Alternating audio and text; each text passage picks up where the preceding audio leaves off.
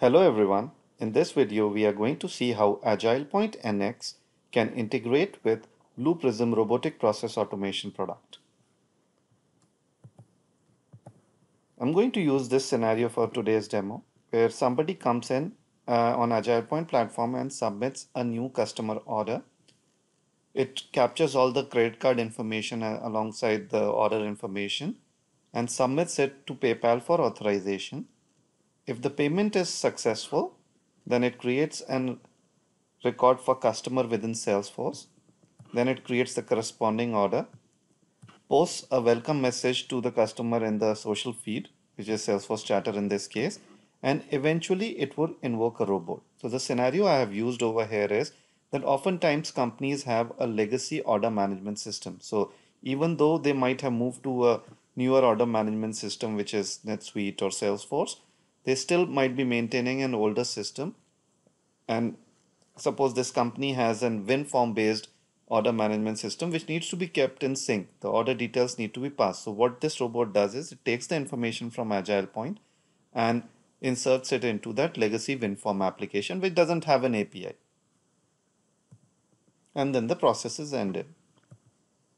Now on the Blue Prism side, if you go to the studio over here, I have defined two things over here. So first thing is the business object. Business object in Blue Prism is your interface to any application. So for example, if I have to connect to a WinForm application and you need to create a business object, it has three main stages. Launch, in which I launch my exe. Here is the WinForm application I'm going to use to simulate a legacy system. So it captures my order detail and customer detail. So I'm going to launch this exe. I first check that this has been launched properly or not. If not, it throws an exception. Then this is the main part of it where I have defined a whole bunch of variables which matches the field names defined on my WinForm. It checks that the WinForm is properly invoked, and if it is there, then it goes and writes those values into the WinForm. So you see that there are these elements, form elements, they have been mapped to my variables. And at the end, we perform the cleanup logic where we close the WinForm application. For the sake of demo, I introduced a 5-second delay so that we can see what's happening on the WinForm. Now that's on the business object side. Similarly, you have to define a business process in Blue Prism. It has a similar kind of logic where I have the same kind of variables defined over here, which are equivalent to fields on my form. I have exposed parameters so that when AgilePoint calls Blue Prism, it can pass in the values of these fields and they are mapped to my variables. I call the launch stage or launch action of my business object over here. So I have a remember the customer order management business object has been selected and it has three stages which have been exposed. I have selected the launch stage. In the next stage, I mapped it to the add order action and I map all the input, the parameters to the variables which I have. And finally, I perform the cleanup logic by calling the exit action. Now, one thing we need to remember is if you go to settings over here, before AgilePoint can call it, you go to exposure under processes. You can expose a process. You can select any process which you want to expose. Say, for example, this one. One thing is Blue Prism exposes its entire web service interface in both document encoding as well as RPC encoding. So you have to select the enforce document literal encoding over here and click finish. Now once you do that, Blue Prism exposes its web services on port 8181 on that machine. So the address is whatever is your machine name 8181/WS, and you can see the various visuals which are available. The one which we are interested in consuming today is customer order management. This one. Now switching back to AgilePoint, the first step which you can do is you can define a access token. So let's see what I have done over here.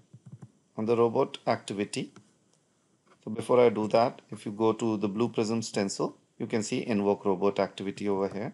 It can invoke any kind of Blue Prism robot and even call a business object directly. So the first thing you do is you define your connection to Blue Prism. So I'm going to actually define a new connection so that you guys can see. I can enter a new token name. The first decision point is whether it would be a process service URL which you are consuming, or are you directly connecting to a business object. For our scenario, we are going to connect to a process service which has been exposed as a web service. I'm going to enter my Blue Prism credentials over here and click test connection. So it is connected this way.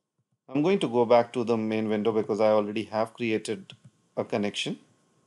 The moment you select that connection, it brings down the web methods available within that service, and you can perform your mapping over here. So you can just say that I want to map customer name to, or you can just do auto map over here, and then whatever is remaining, customer name to customer name, and I have a field called total which will go into amount. So it mapped all the matching names automatically, and I just mapped the other two which were remaining. And if there are any return parameters, you can map those as well. In my case, there is no return parameter. So I can go ahead and click finish, and my model is ready to consume. So if once you publish this model out, let's go ahead and see this at runtime. I'm going to kick off a new customer order management workflow from my work center. I'm going to say customer name is John Smith. It's an existing customer. So the moment I select it, it pre-fills all the information from Salesforce on my form. So it brought down all the information. This is all coming from Salesforce, as I said in my demo. Then it brings down all the past order history. It says, okay, I want to place a new order for a recliner sofa. I can look up the unit price as well. I skipped that for the demo.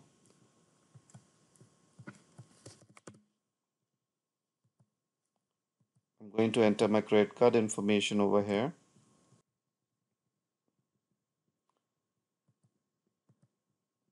This is just a test credit card, so I'm going to enter some information and click submit. Now let's look at the processes I started tab within AgilePoint Work Center. So I see there is a workflow which is running. Let's look at the runtime version of this. So as you can see, it has gone through payment authorization. It entered all the data and it invoked my robot. All the data from AgilePoint has been entered into the WinForm, and the robot got closed as well. If you see over here, it will mark the step as completed and send out the notification. So as you saw in the process, it took the data, passed it on to the robot did its processing, and then completed the workflow. Now, Blue Prism also provides one more functionality that because it is being exposed as a web service, it doesn't have to be invoked through the process. I could invoke a web services through the form as well. So I have a very simple demo over here.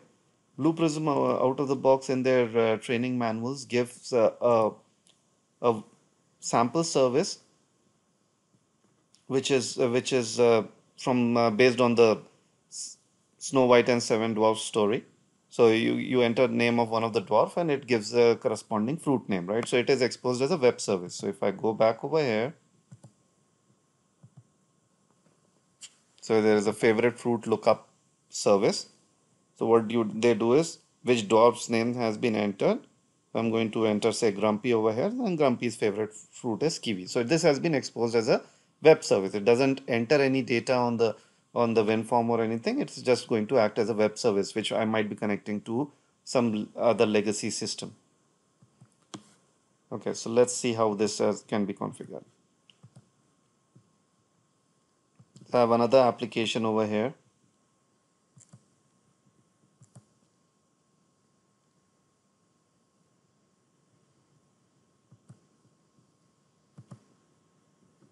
So I'm going to open the form. It's quite simple. I would have one input and one output. So I have a field where I would enter the dwarf's name and the return result would be shown over here. I'll show you the configuration. So you go to auto, you drag and drop an auto lookup field. And if you see, here is my lookup. So I again did the same thing. I created an access token. If I go back over here, I created an access token in the same way as I did for process. I said I want to retrieve a column. Here is the service which I want to connect to.